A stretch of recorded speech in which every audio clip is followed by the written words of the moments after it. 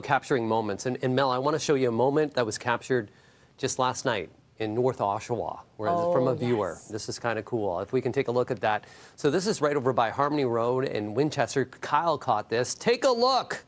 Whoa! Whoa, some would call that a falling star, a fireball, a meteor. Yeah, the skies were nice and clear last night. This is the moments that we captured. It's amazing now that you can have a camera on your car to capture something that you could only tell a friend about in the past. And thanks, Kyle, for that. Cool, eh? That is amazing. And just last week, I believe we had another one. Yeah, we did. Yeah. And, you know, we're seeing them more of a frequency right now, but we go to bed early, so we don't see anything. We don't see anything. We see nothing except for the pillow. Yeah. All right, the forecast. How's it looking, Frankie? Yeah, you're going to see some sun today. That's what you will see for today. Let's take a look at that 7 to 7 forecast. Get you rolling out the door. It's somewhat chilly outdoors this morning where we have wind chills sitting right around -10.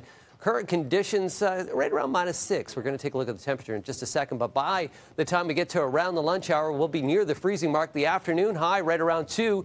This evening, clouds will rapidly increase. Here's a look at what happens as we work our way towards the evening. The cloud cover starts to push its way through. With that overcast skies for tonight, risk of some flurries this evening.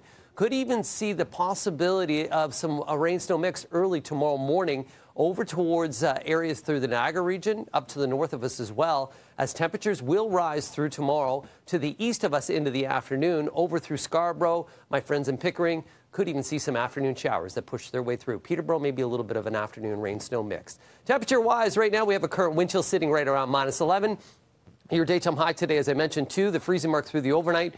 We warm to 6, so risk of morning flurries. Then changing over the risk of some showers, but cloud cover. So enjoy the sun today because we got gray skies Thursday, gray skies into Friday. Saturday, we're going to have some wet conditions, rain snow mix on Sunday.